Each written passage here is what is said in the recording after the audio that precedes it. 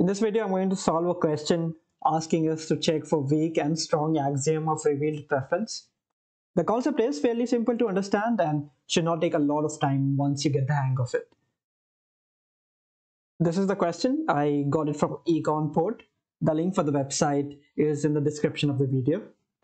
We are basically given three pairs of prices and consumption bundles. We are given P1 along with its consumption bundle X1, P2 and its consumption bundle X2, P3 and its consumption bundle X3, and we want to know if this data set violates WARP and SARP. Again, I have the prices over here in this column and the respective corresponding bundles over here. Now we want to know how much does it cost for us to buy this bundle at this particular price.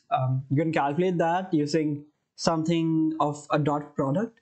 All you have to do is multiply the price of whatever you have on the X component with whatever you have on the X component of the bundle, similarly for the Y and for the rest as well.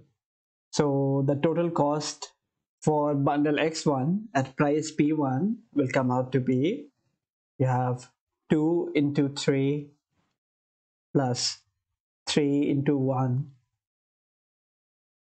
plus 3 into 7. So that's 2 into 3, 6, 9, and that's 21. So that's 30.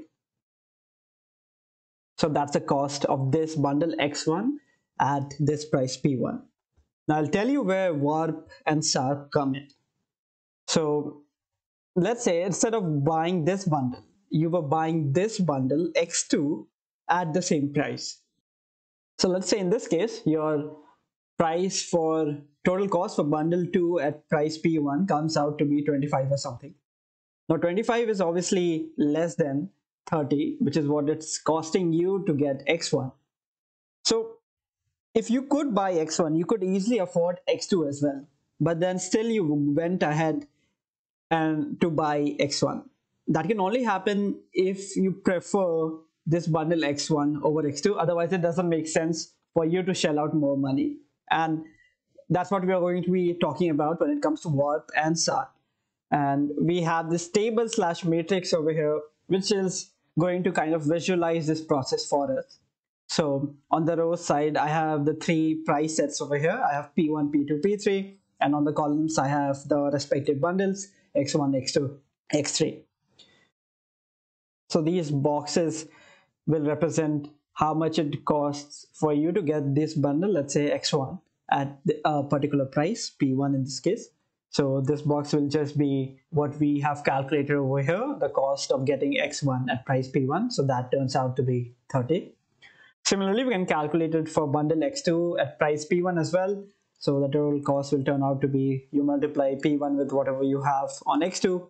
So that will be 2 into 7 plus 3 into 3 plus 3 into 1.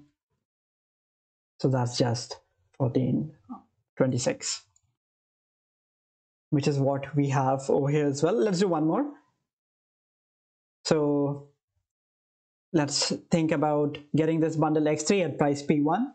Again, P1 into whatever you have on X3.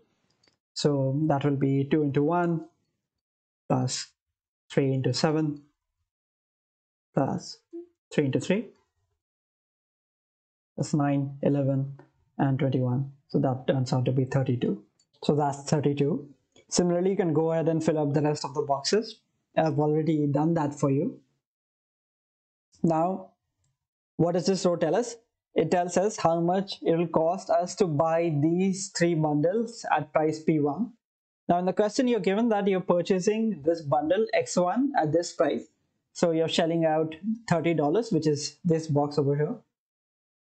If you took a look at this box over here, this is the price you will have to pay if you're purchasing bundle X2 at the same price, and that comes out to be only $26. So you could have easily purchased this bundle at this price because we can say this bundle was available because it's costing you less, but you still went up ahead and bought this bundle X1.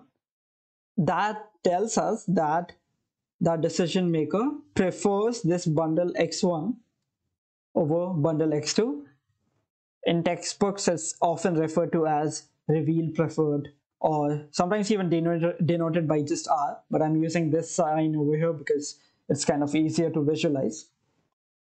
Let's talk about X3 now. Now X3 is going to cost you $32. And now there's not anything we can tell from this box over here because you're purchasing your bundle for $30. And that doesn't tell us whether or not you'll have enough money to shell out 32. So this box in this case is inconclusive. Now let's move on to price P2, which is this row. When it comes to price P2, you're purchasing the bundle X2, which is this case. Again, you're shelling out 30 bucks. Let's take a look at X3 over here. At price P2, X3 would have costed you only $26 again, but you went up ahead and purchased bundle X2. So that means you prefer this bundle X2 over X3. Similarly, what we had in our last case, you can't conclude anything from this bundle X1, which is costing you more than how much you're paying for bundle X2. Let's move on to price 3. At price 3, we are purchasing this bundle X3. Again, it's costing us $30. Can't conclude anything about X2. And this X1 bundle at price 3 is costing you only $26, but you went up ahead and for bundle X3. That means you prefer bundle X3 over X1. Okay, we're almost done. Now all we have to do is check for weak and strong axiom of reveal preference. Now for warp to hold, all you have to do is make sure that the decision maker is not indifferent between any of these bundles. So if you find out something like X1 preferred to X3, but you also have X2 preferred to X1, that would mean that the decision maker is indifferent between X1 and X2. And if we have something like that, that means warp is being violated. So let's go back to our table over there. Let's see if we have something like that in our case. You have X1 preferred to X2. Do you have X2 preferred to X1? You don't. You have X2 preferred to X3. Do you have X3 preferred to X2? You don't. And you have X3 preferred to X1 as well, and you don't have X1 preferred to X3. So that means warp is not being violated. Our data set actually satisfies warp. So we can go ahead and give it a tick over there. Now to check for SARP, all you have to make sure is your data set is transitive. So if you have something like, let's say, X1 preferred to X2, and you have something like X2 preferred to X3, that would imply you must have X1 preferred to X3. And if this property is being held, that means your SARP is not being violated. Your data set is satisfying SARP. Let's check our table again. You have X1 preferred to X2 and you have X2 preferred to X3. So that should imply you should have X1 preferred to X3. But in our case, we actually have X3 preferred to X1. We don't have X1 preferred to X3. That means transitivity is not being held in this case. So this does violate SARP.